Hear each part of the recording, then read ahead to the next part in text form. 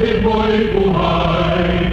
Lupang hinirang, duyan ka ng magiging. Sa manlulupig, di ka pasisir.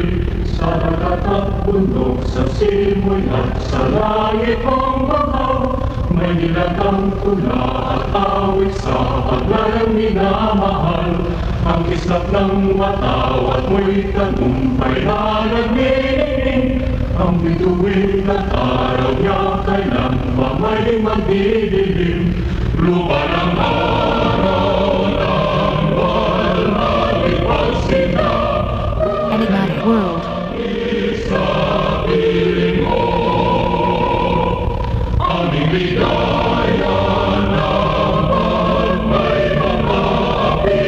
Ang matay ng dahil sa'yo. Enigmatic World. Good morning. This is Radio Veritas DWRV signing on.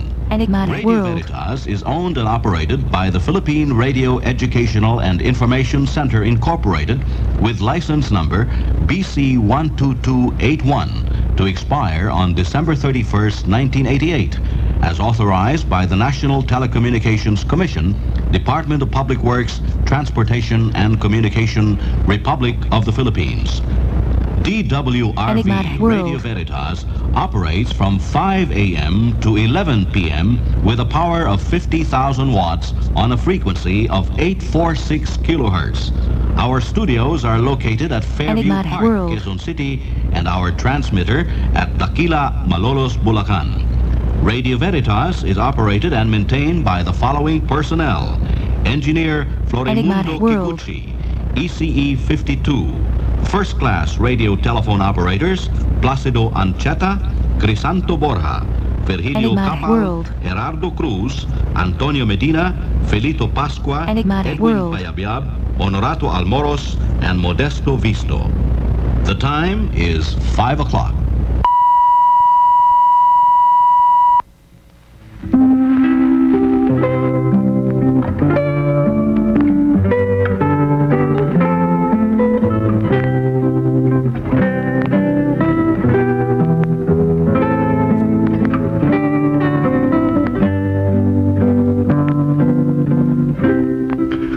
Magandang umaga po sa inyong lahat mga kaibigan. Ito po si Father Larry dito sa ating programang Kaibigan. Sana po ay nasa mabuti kayong kalagayan at punong-puno ng pag-ibig at pagmamahal sa ating Panginoong Diyos. Mga kaibigan, sa umagang ito tayo po ay tatalakay ng salita niya. Nang sa ganoon, ang salita po ng Panginoon ay siyang maging gabay po natin sa lahat ng pagkakataon. Ang isang pamamaraan po kung paano natin tuwirang matututunan sa ating buhay ang salita ng Diyos ay sa pamamagitan po ng pagbabasa nito. Hindi po natin malalaman ang isang bagay kung hindi natin babasahin, kanya siguro po ay isa sa mga dapat nating tuntunin ay kung paano po tayo magkakaroon ng panahon upang basahin ang salita ng Diyos. Sasabihin ko po sa inyo ng tapatan na hindi po sapat itong ginagawa natin sa umaga.